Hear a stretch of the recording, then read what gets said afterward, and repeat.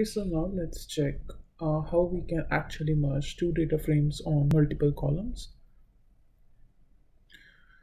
So I have imported the two CSV files, car model and car model here. Now let's check what is the data in the two data frames by using head method. So you can see we have ID, make, model, state, and in the second one we have model year as well. So now let's merge the two data frames. So this time we are going to merge on the multiple columns.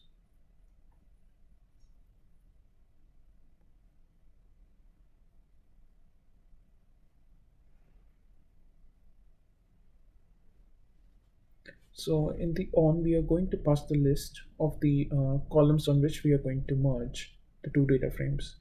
So it's ID and make model. Here we are taking, so when the corresponding two values match, only then the join will be performed.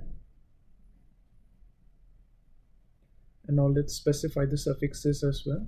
Otherwise default it takes underscore x and underscore y.